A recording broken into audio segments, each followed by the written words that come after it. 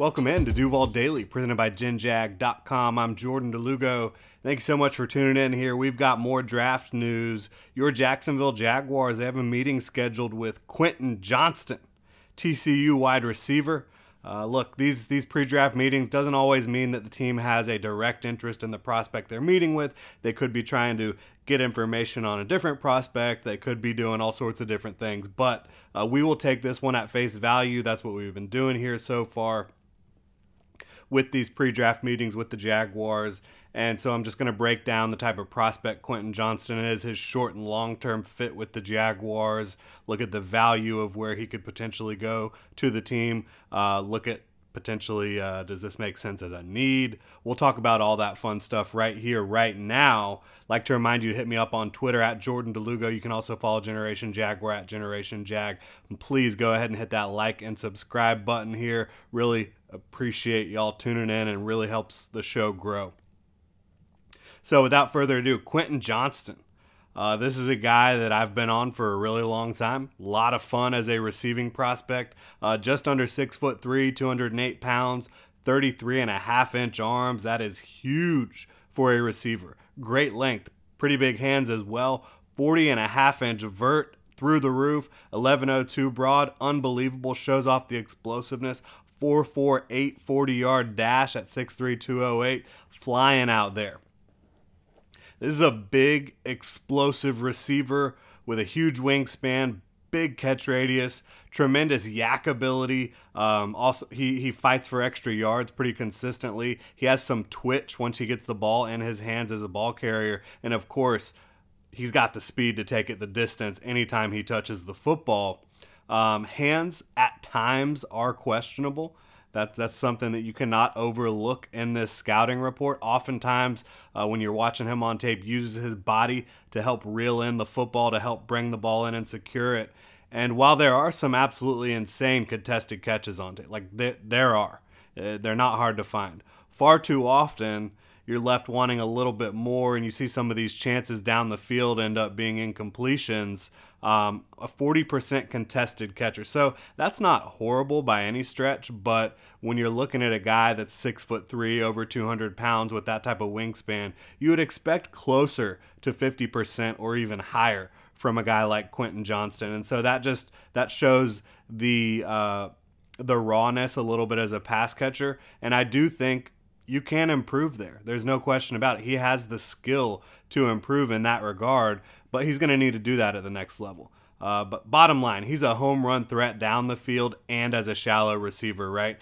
He can beat you deep. He can get past your guys that are trying to press him. And if you're running shallow crossers, which the Jaguars love to do, if you're running over routes, I think he can be a menace on that type of stuff as well.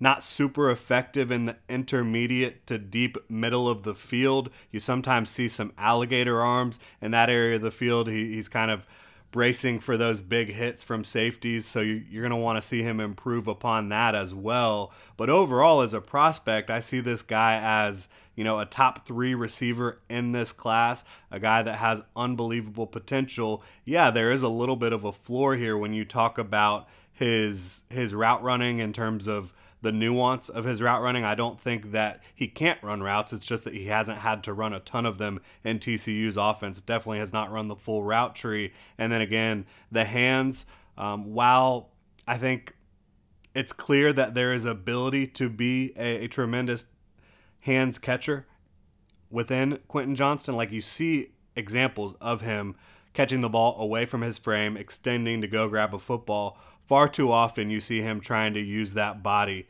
to reel the football in. But yeah, for me, wide receiver 3 in this class, guys like this just don't grow on trees. You don't have guys that can run sub 4.5 40 at 6'3", 208 pounds with that type of wingspan and this type of explosiveness just popping out at every draft class. It's just not there all the time. And you look at his production, one thing about him I think is so impressive, he was the TCU passing game. And I think a lot of times when you talk about Quentin Johnston, you have to talk about Max Duggan as too, their quarterback. Not a super accurate quarterback, not always on time. I think if you paired Quentin Johnston up with a more professional quarterback, a guy with a better arm, with better accuracy, better timing, you could be looking at a much different type of prospect if he was playing with these other quarterbacks from around the country that are a little bit more talented than Max Duggan is as passers. For me, value, does he present value at 24 overall where the Jaguars are drafting? Because make no mistake about it, you're not getting him after that. If you're talking about the Jaguars trying to get a receiver at 56, 88, day 3 of the draft, Quentin Johnston's not in play there, right? It would have to be at 24 overall, or potentially maybe a trade up, maybe a trade down. You could see Quentin Johnston. Would the value be there? Yes, I believe the value is there on Quentin Johnston as a prospect in a vacuum for the Jaguars in the mid-20s. Now, is it a need for the Jaguars? Absolutely not. The Jaguars are loaded at receiver right now. You have Calvin Ridley, ever heard of him? Christian Kirk, ever heard of him? Zay Jones is the wide receiver 3 right now. And then you've also got Jamal Agnew. You've got a couple guys that you feel really good about that are younger players, and Tim Jones and Kendrick Pryor. So yeah, no, it's not a need. The Jaguars don't need Quentin Johnston to field a complete football team. He would be he'd be the type of pick that really just elevates your wide receiver room for sure, but more of a luxury pick than a need pick. Is that okay? Yeah, I mean, I'm not a guy that values need in the draft. I much more prefer to go after the best possible prospects that you can get into your organization. And yeah, he would have a short-term impact that, for me, when you talk about his short-term impact, with Trevor Lawrence throwing him the football, with Calvin Ridley and Christian Kirk and Zay Jones and Evan Ingram kind of taking attention away from Quentin Johnston, I think it'd be a perfect landing spot for him as a prospect, because so many of these receivers that have the type of talent that Quentin Johnston has but need development, they get drafted by a team that expects them to go be wide receiver 1 from day one. There's not a really great infrastructure around them usually. For Quentin Johnston, that would not be the case here. I mean, at best, he would be wide receiver 3 during his rookie year. That would mean he beat out Zay Jones for that spot. Obviously, Calvin Ridley's your wide receiver 1. Christian Kirk is your slot star. Then you've got Zay Jones. Quentin Johnston would basically be likely battling with Zay Jones for reps in a lot of situations.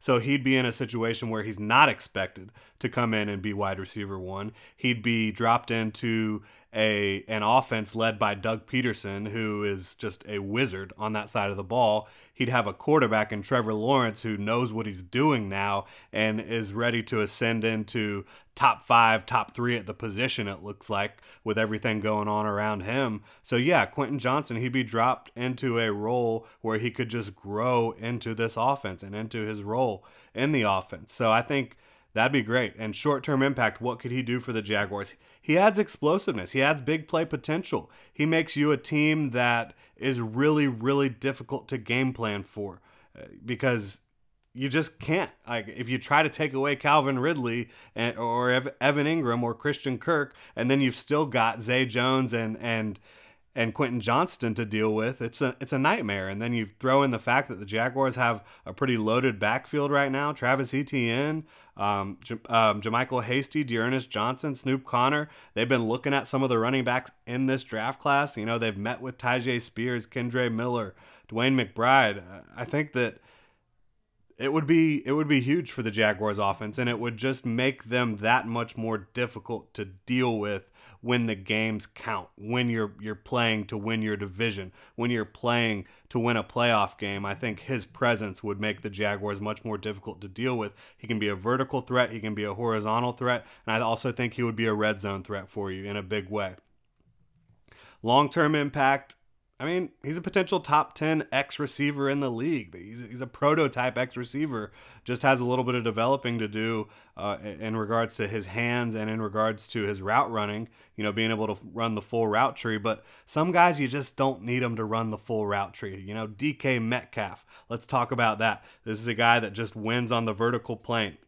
Could Trevor Lawrence use a receiver like that? Absolutely. And then you also look at the Jags. They're not going to want to pay 3 receivers the type of money that they're paying. They're going to have to pay Christian Kirk, Calvin Ridley, and Zay Jones, right? Ridley's still on his rookie deal, 5th-year option of his rookie deal, but you're going to have to figure out how to pay him to keep him around. You're already paying Christian Kirk a ton. You're already paying Zay Jones starter money. Eventually, you're not going to be wanting to pay all 3 of those contracts. Maybe you're able to get cheaper at one of those spots and have a Quentin Johnston just step in and be ready to go for you when you decide to move on from one of those receivers, which in my opinion would likely be Zay Jones. But yeah, this is a guy that has the potential to be a Pro Bowl receiver in this league, and that's why you see the value here. For me, this would be we are going all in on this passing attack. We are not going to be stopped in 2023. Like, that would be the mindset that Trent Baalke and Doug Peterson would be bringing into this type of pick. I'd be good with it for sure, but you better have a plan for that defense, right? You still need an edge rusher or 2. You still need a nickel cornerback. You still need depth at corner.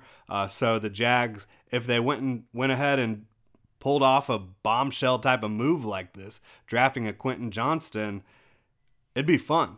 But you got to make sure you've got everything else taken care of. And now the ultimate question is, will the Jaguars pull the trigger on a Quentin Johnston or another talented receiver this early in the draft? Personally, it would shock me, because they have 3 really good receivers. They have Jamal Agnew, who is an excellent receiver in my opinion, and playmaker on offense, and one of the very best kick returners in the game. And you've also got Tim Jones and Kendrick Pryor, who they feel really good about. So I would be shocked if the Jags went receiver at a spot where they would be able to get Quentin Johnston again, which would be 24 overall. But would I be okay with it? Absolutely. I mean, you're going to go scorched earth on the NFL. That's the plan you want to go into this season with. I'd be absolutely fine with it. Good luck stopping it. Good luck. If you've got Calvin Ridley, Christian Kirk, Quentin Johnston, Zay Jones, Evan Ingram, Travis Etienne, Dearness Johnson, JaMychal Hasty, and maybe another rookie running back in that backfield, yeah, good luck. With Trevor Lawrence throwing the football and Doug Peterson orchestrating it, I don't think any team is going to be able to compete with that defensively. I'll tell you that much right now. We'll see if the Jaguars be that bold. I don't think they will be, but we'll see. It'd be a bold move, and this is the bold new city of the South, ain't it? We'll see how it all plays out, but just wanted to update y'all on the latest report of Jaguars meeting with another prospect for the 2023 draft class. Aaron Wilson out of Houston is reporting that the Jaguars will meet with wide receiver Quentin Johnston, projected first-round pick. Would be just a hell of a swing by this team. I don't see it happening, but I'd be here for it. Thank y'all so much for tuning in here to Duval Daily on Friday. Hope y'all have a great weekend this weekend. Hope everybody has a fun time. You can hit me up on Twitter at Jordan DeLugo, Generation Jaguar at Generation Jag. Hit that like and subscribe button here on YouTube. If you want to support the channel further, you can check out genjag.com, pick up some new Duval gear. If you're listening on your podcast platform of choice, please review and subscribe. Couldn't be doing this without y'all. Again, really appreciate you, and I hope you have a great weekend, Duval.